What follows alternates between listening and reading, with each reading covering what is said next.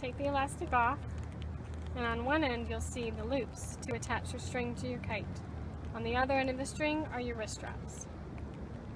Every kite has a bridle set up, and at the end of the bridle is a pigtail with a knot. Do a lark's head knot. Put your pinching fingers inside, turn and squeeze, and pull it through itself to have this loop.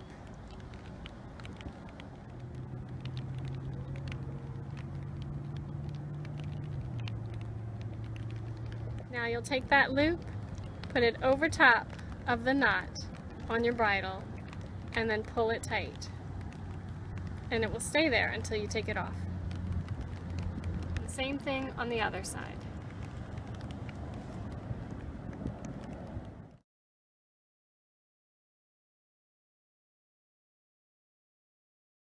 The kite, pull on both strings until the kite stands up, and then take a good strong pull as you take a step back.